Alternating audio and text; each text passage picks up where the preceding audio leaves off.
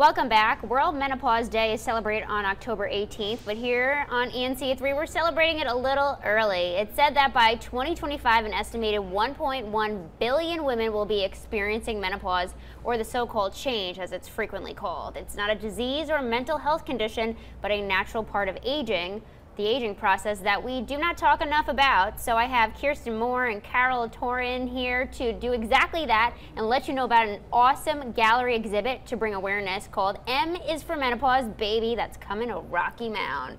So exactly what made you want to do an event like this?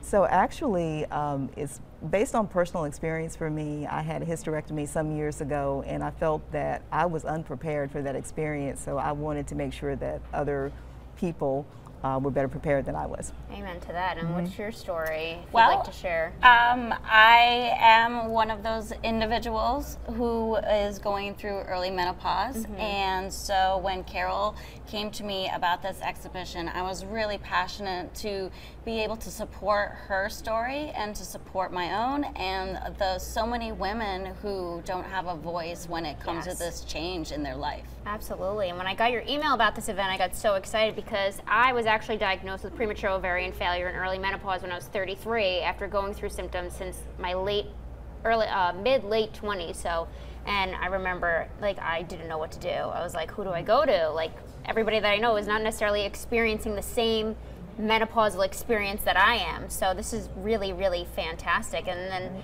how did you make it, the idea come to life? So we started working on a plan together, and then she and I have helped that plan to evolve to be what it is now. How long did it take to plan? Started in February. Okay, so quite a few months. Yeah. So when people come out to M is for Menopause, Baby, what are they going to see? What are they going to hear? What are they going to experience? So our goal was to get 51 pieces of artwork from local NC artists, because 51 is the average age that women will go through the menopause change, and we were able to get that. So coming to the Rocky Mount Mills campus, you will find those 51 pieces of art displayed. We also have over 10 programs and associated events that are going along with the exhibition throughout the month of October and November. This is a comedy, we have a comedy show, we have an event at the farmers market talking about nutrition and menopause by Dr. Joanna Gauber, who will be our menopause expert throughout the month.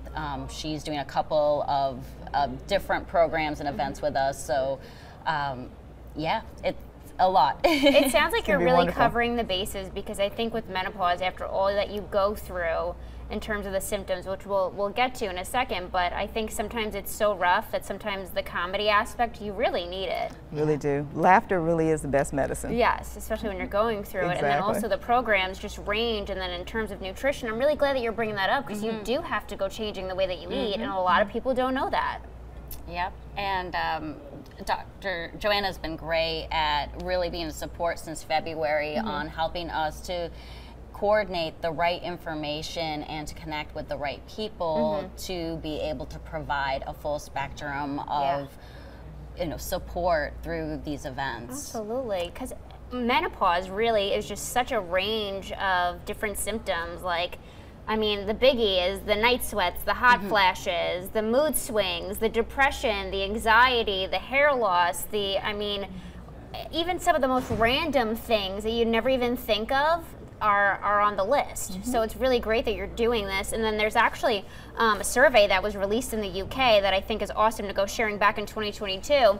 A survey for 2,000 women between the ages of 46 and 60. 9 in 10 women experienced mental health problems during menopause, and 8 out of 10 say they didn't discuss the issues with their partner or their spouse. And I think that right now, the fact that we're being so open about our experiences and we're having that discussion is what's going to help so many other people. Absolutely. And so you want to just walk us through the artwork and tell us maybe the inspiration. First, we're going to do the Divine Awakening one, and that's actually made by Kirsten Moore herself.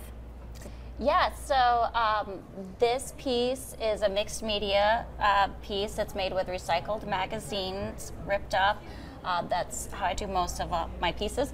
It is that moment of clarity. Maybe you're stuck in the darkness, or you have gone through all this stuff, but you have that moment that I am just me and I will just be, and you have peace with that. And so this painting is kind of trying to capture that release of breath of air, you know, that you have during that. Absolutely, and we have a few more pieces that we want to go talking about because it's important. The first one is It's Hot in Here, and Carol, this is actually your artwork.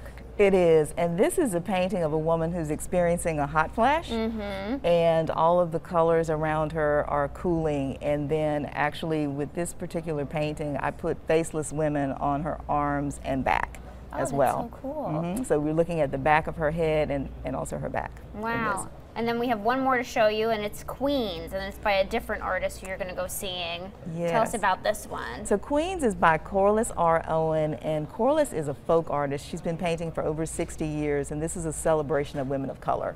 Wow. And I mean, it's just amazing to make it so inclusive to all the women out there. No matter what walk of life you are, you're going to go through menopause. You're not going to miss it in any shape or form, and you're going to know when it comes. But once again, for people who are interested in checking out this event, M is for Menopause Baby, where is it taking place, the dates and the times? Okay. So it's taking place at Rocky Mount Mills, and it's October the 18th through November the 15th.